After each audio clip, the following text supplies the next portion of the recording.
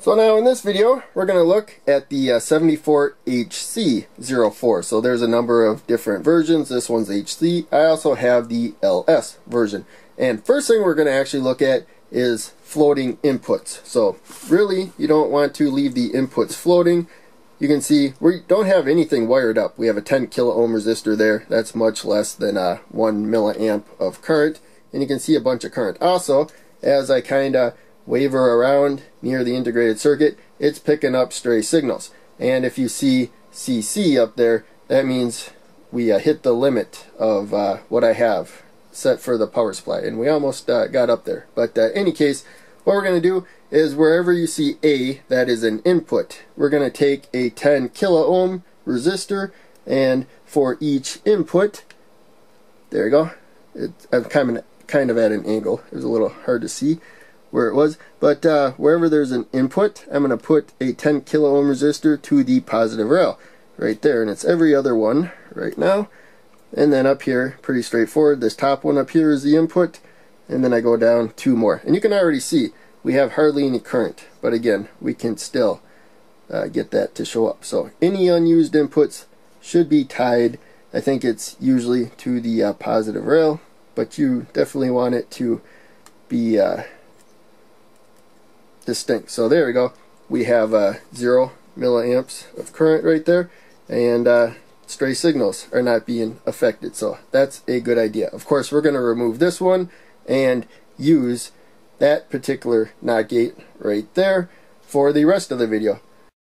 So now, what the NOT gate does, and there's 6 of them in there, we're only going to use the bottom one, as I said before, so input above output. It takes the input, and so 1 for this circuit is going to be 5 volts, and then 0 is going to be 0 volts or ground, the negative rail right there. So whatever you feed, whether it's a 1 or a 0, to the input, you'll have the opposite at the output. So we're going to demonstrate that with first just this resistor and LED. We're going to wire that to the output. So I'm going to take a 220 ohm resistor. We're working with 5 volts.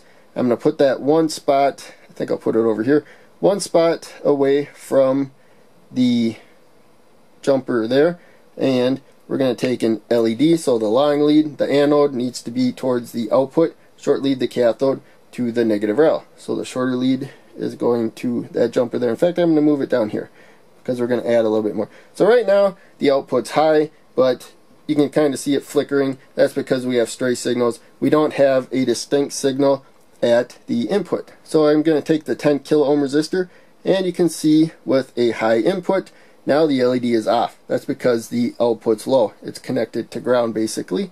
If I go to the negative rail, there you can see we got negative coming in, so out is positive, other side of the load is negative, so it powers it up. And we will look at the current needed. So 11 milliamps while the LED is on, and none while the LED is off, as long as it's not floating. We talked about that a little bit ago, and so we don't need the resistor. I'll take the jumper to the positive rail, put that to the input, and there you can see no current. But if I move it over to the negative, now we have that 11 milliamps. So it doesn't take current in. It's kind of like a capacitor. It builds up and releases a charge or whatnot. But really there's practically no current flow at all when it comes to the input. It's just telling basically the output what to do. So now, as you can see here, we have this resistor and LED, and they're both going to be 220 ohms, by the way, because we're dealing with 5 volts. I should have wrote that down, but in any case, this LED you can see is facing the other way. It's coming from the positive rail when it goes towards the output, depending on how you're looking at it. Everything's kind of relative. So, in any case, we're going to take the long lead now and put that to the jumper that goes to the positive rail. That's why I kind of wanted to leave this space open. Short lead, the cathode is up 1 row, and we're going to take a 220 ohm resistor. So again, we're going to the same output and then to the LED. So now they have different polarities right there, and the input, we can either go positive, which will give negative there, and then that LED will light up, which we will do right now. We'll just move the jumper to the positive rail, and when we're about halfway, it's indecisive and maybe alternating because there's stray signals going both directions. But you can see that when we go to positive, the output's negative. So we got the positive lighting an LED, and if we go negative to the input, now we have a positive output because the other side of the LED is to the negative rail there. So we know that the output is positive. And so now the next thing we're going to do is look at this trim pot here. So the trim pot can go anywhere from 5 volts to 0 volts. Lately we've been going to strictly 5 volts or 0 volts. This is not a Schmitt trigger based NOT gate integrated circuit, and so there's a little bit of difference. This one's not as distinct as we will see. So I'm going to pluck this jumper there, and there you can see it's indecisive right now, which it can also be with the Schmitt trigger because it can be bouncing back and forth. But here you can see now with the varying voltage, since it's not a Schmitt trigger, it can be in a kind of an iffy state. And so if you need more distinctness, you need a Schmitt trigger.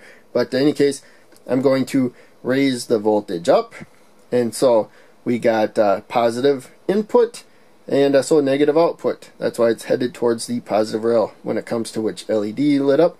And then now we go to the negative, and so that means the output will be positive, and positive will head to negative, so that LED lights up. And so in any case, we have this kind of a halfway point. And also, current may also flow through there, and so we can just pluck an LED and see what change we get. I don't know what happened there. There we go. So let's try to pluck it without knocking that LED out of the way. And there you can see it kept its brightness. So it's not due to the fact that current's running through there.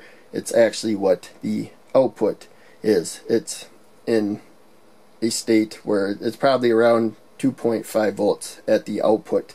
So it's not a Schmitt trigger where it clearly goes one way or the other. The output is more iffy. So you got to be aware of that if you need a Schmitt trigger or not for your particular circuit. So in any case, that is it for this video. I think I covered everything.